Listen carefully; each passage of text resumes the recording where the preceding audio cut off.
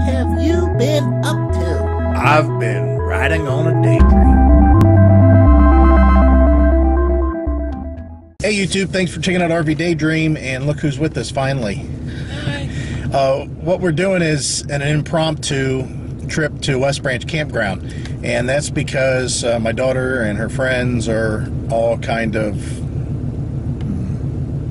out of food and they're bored and they've got stuff they need to do, and you know, they're just kids.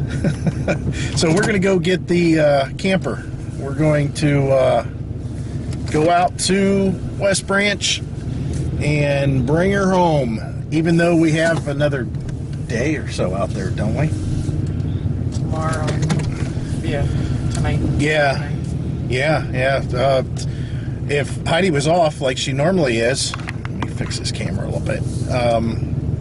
On Thursday, we probably could have went out there, but oh well, she's working actually on her day off, and she got a meeting, and then she's off on Friday, which we're going to take a trip down to Rogers. It's supposed to be relatively nice out that day.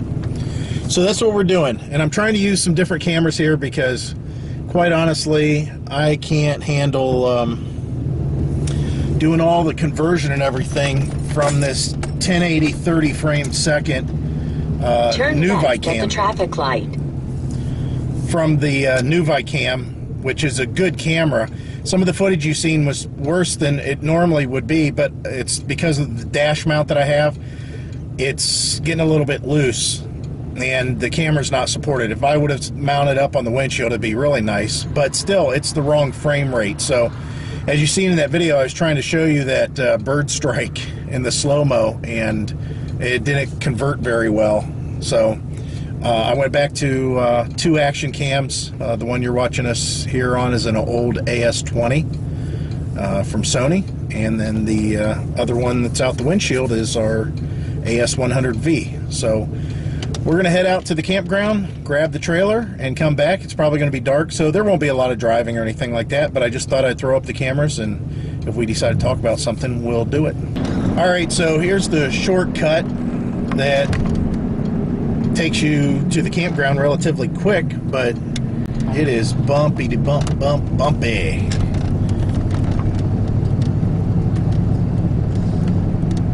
3.5 miles, turn right on Copeland Road.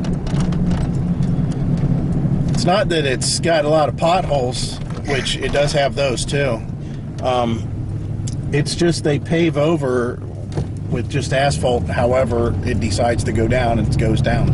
Now this section of road's really smooth, like I said, because it's a different township, but once we get so far, it'll change into bumps and dips, and luckily these cameras have built-in image stabilization, so they take care of a lot of the stuff that's going on, but you'll still see us rocking around. I mean, even this smooth part of the road is it's Rough. yeah, it's just got a lot of bouncing to it.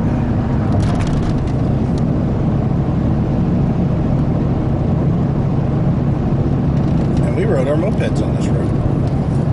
We went to Dairy Queen one day. So we're heading out. Like I said, it's going to be dark here shortly, so if anything exciting happens, we'll clue you guys in. Like Bigfoot. Yeah, like Bigfoot. Could be Bigfoot out there. Say the Bigfoot's at every state. Yeah, Salt Fork's the one. They want $6.75 for this little sunlight.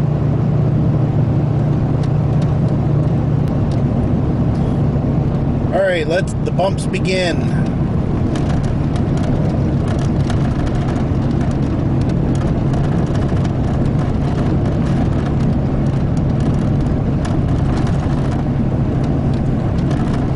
And the speed limit's like 50 on this road. We're doing about 50. We're doing 46 going down this hill. Here comes some bumps.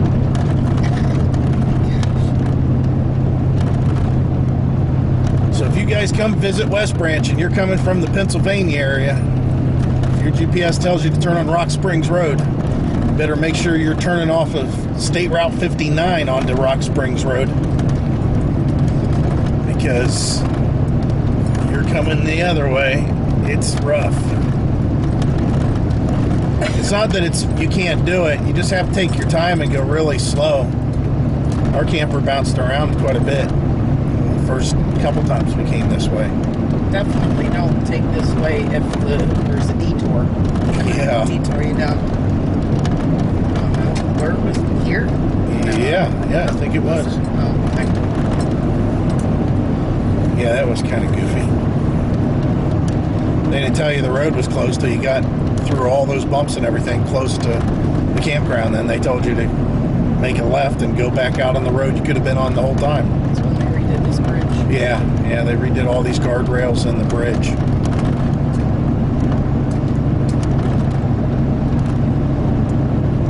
be a pretty picture. Yeah, it's really nice out here in the evenings. Picture of that.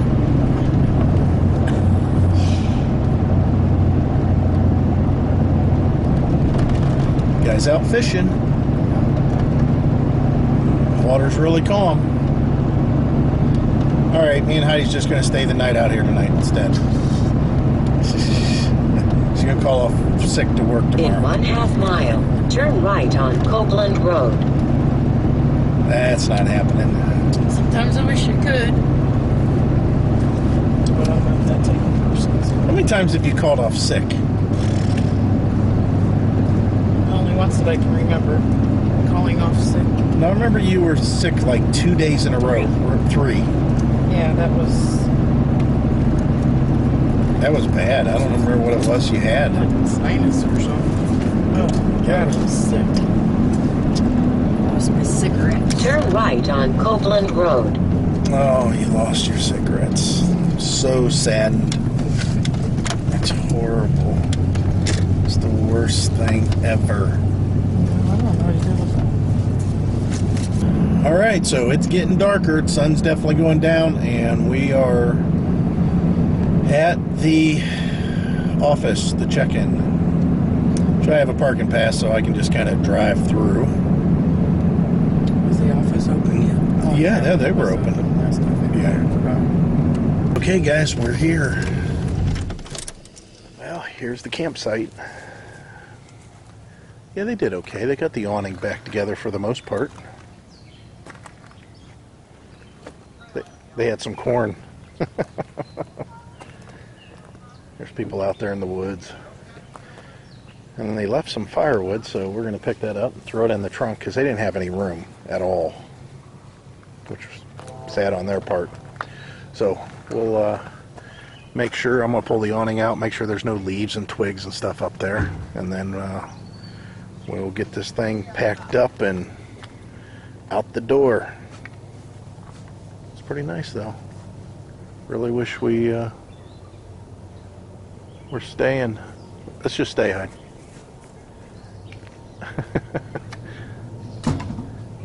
All right, let's get to work.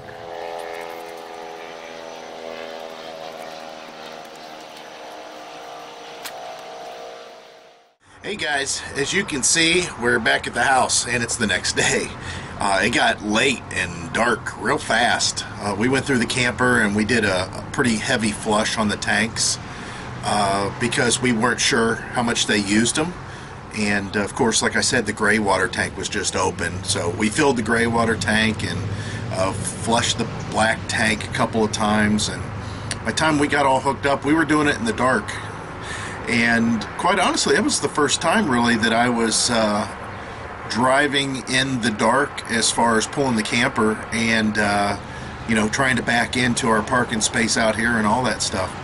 So it was a nice change as far as letting me experience something like that, because I hadn't really towed too much at night.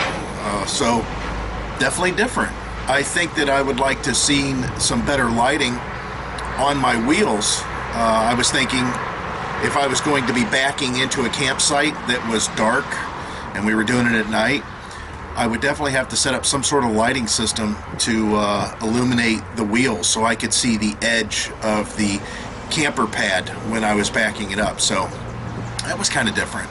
So we're back at home, and it is a gorgeous day out. It's still a little bit on the chilly side. It's only going to be 65 today. Again, I'm an 80-degree kind of guy. I need to feel sweat coming off of myself. So I'm in a jacket again, and there's some wind. So you're going to have some of that noise. But let me tell you what we're doing today. Just a gorgeous day. Look how nice it is. I mean, there's a few clouds way over there, but holy cow, it is nice.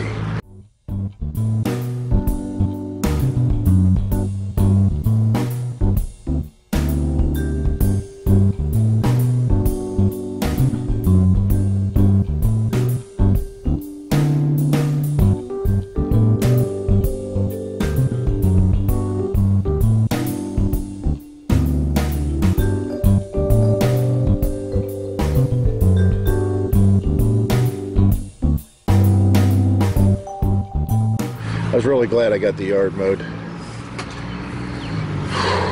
Just one thing off the list. Then I had to drive the truck through the yard. But yeah, we got here late last night. I think we left the campgrounds around 10:30. That sounds about right. And got back here even later, obviously. So I got some work to do. And when I said, oh, I'll tell you what we're doing, it's basically what I'm doing. So let's jump in here real quick. Got a helicopter landing at the airport. Wonder why. Usually Medevac's the only one that might land over there. We have an airport that's behind that church quite a ways. See them landing there. First thing we gotta do is clean up a mess. And that's my old radiator. That there's nothing wrong with it apparently. I think it might need a cleaning, so I've got that on Craigslist. I got to eventually get to my turn signals, which are still sitting there, but I've got to work on this customer's moped because I can't let that go. I got the part in the other day, and I just haven't had a chance to come out here and do it because it wasn't really nice enough weather to be riding on it anyways. It was cold and rainy, but now we're going to get a stretch of warm weather. I want to get this done. You can see I still have tools laying out from my repair. I didn't know if I was going to have to break back into something necessarily, so it's a good idea to keep all your tools out. Don't put them away and then find out you need them to get them out again. The cooling problem still sort of exists, which we've discussed to some level. And again, I've got some gauges coming today, UPS. Hopefully I can get them at least kind of started as far as the installation goes. I've got to get my son to work later today, so I can't tear into the truck too much or have it tore apart. And of course, clean up the tools back here too, which I had some vacuum gauges. I was doing some vacuum testing and stuff like that. So of course I had my Ford Bible that I bought back in 92 or 91, and I read this, I'm telling you, read the cover off of it. That's why it's so war. And I pretty much know everything that's in that book, and I just use it for reference. That's why I stick with those older Fords, because once I committed that to memory the way that I did, I didn't want to have to relearn. I got my Our Village bumper sticker and got it on the front of the camper here. Figured I'd try to put it into place, although this camper's really dirty. Boy, this needs cleaned. I tried to put it in a place in which maybe people could see it whenever we were camping. And we got something else I'll show you. Hey, we got a new license plate. It's reflective. Kind of cool, huh? We're going to mount that differently. I don't like the way this is. This is the way it is from the factory. When we get new taillights that are LEDs, hopefully the bracket mount is flush. If not, I'm going to mount this flush, and then I've got a frame for this one down here that I haven't put on yet. Again, what a beautiful day. God, I just hate to be in this garage even working. I'd like to take my work and be working out in the driveway. That's what I got going on today. Just basic house cleaning. Cleaning up and getting this work done. My daughter, as I mentioned last night, she had to have us come get the camper a little bit early because they, I think, were bored more than anything else. They said they ran out of food. And, you know, it's just one of those things. I remember when Heidi and I first camped, when we tent camped, or even when we had our pop-up, we would reserve like a week, maybe 10 days. And then by the, I don't know, 6th day, we were kind of like, and 7th day. And if it was 10 days, there's times we've left a day early. We're like, screw it, we're not even staying tonight. You know, it might be 4 o'clock in the afternoon, and we're like, you know what, I'm not staying tonight. Let's just go ahead and take off. And it wasn't so much that we didn't like the place or we were bored or anything like that. It's just we didn't really have any more to explore. And I would guess that that's probably going to be the case whenever we go out, you know, full timing or camping. Oh, I think that helicopter's taking off. Oh no, I see what they're doing. They're doing landings. I don't know if I'll be able to catch it this time. Yeah, he come in at a different approach. So they're doing touch and goes. That's what they're doing. That happens a lot out here with the military. So what I was saying is that, you know, when we're full timing, I could see where we might get bored with an area relatively quick. Let me see if I can get you guys out of the sun there, or in the sun. So 10 days, I would think, would be enough to explore an area. I don't know if that's 100% true. We'll just have to get out there and do that. But that's what happened to them. They explored the area a little bit, and they were ready to go home. And don't have any problems with that. So that's why we pulled the camper back. It makes it nice because actually we were thinking that they were going to be checking out on Friday morning or Friday before 1. And Friday, Heidi's off and my son's off. And of course, my work, if I can get it done here, I'll have enough time that I can take off and we'll all go down to Rogers Flea Market. I covered the 4th of July Flea Market at Rogers. You can check out that video. I'll put a card up here for it. So that'll allow us to do it now, seeing how the camper's already here and she's not checking out on Friday. So that's good. But everything performed well in the camper for them, and I was happy that they got to experience it. And now it's time for work. So I just didn't want to leave that video that we did last night open-ended. We actually had the cameras running on the way home. It's like, boy, this is dark. I ain't going to be able to see anything. And there really wasn't anything to see. Heidi and I got into some philosophical discussions about her pay and stuff like that. It's something to do with Obama and him wanting to pass some sort of law on salary and workers getting paid more than time, you know, getting time and a half, anything over 40 hours or something like that. Her work is definitely not going to go for that because they love working their salary people. She makes a decent amount of money an hour, but whenever you consider the hours that she puts in and the amount of time, I mean, being on call and all that stuff, it does put a dampener on it. And I remember there was a time that being a salary employee, that was a big deal. That was, it meant that you had it made, basically. You know, you could not worry. Your weekly pay was going to be the same if you had a doctor's appointment or if you took a long lunch or anything like that. You know, as long as you got your work done, which most salary workers did, you were going to get paid. And the thing about it was, a couple of places I worked at, the salary workers could put in for comp time. So let's say a week you had to work 60 hours and then the next week you had to work 50 hours. Well, it was on a 2-week pay cycle. So what you would do is put comp time in for 30 hours in which you could get paid for it. Well, they don't do any of that. I don't know any places that hardly do that anymore. It's kind of like they are throwing you to bone and saying, hey, you're now a manager and you're getting paid salary and boy, isn't this great? And then they work you to death. We did the math and she would be almost better off just working part-time at you know, just slightly above minimum wage than working her salary position, which that's a sad state right there. But she loves her job. She likes the responsibility. It keeps her busy. So we'll have to have more discussions on that in the future, which we'll try and include you guys maybe on that one day. All right, so enough yakking. Let me get to work. And as always, guys, I hope to see you out there, especially if the days look like today. Man, it's just beautiful. All right, back to work. Bye.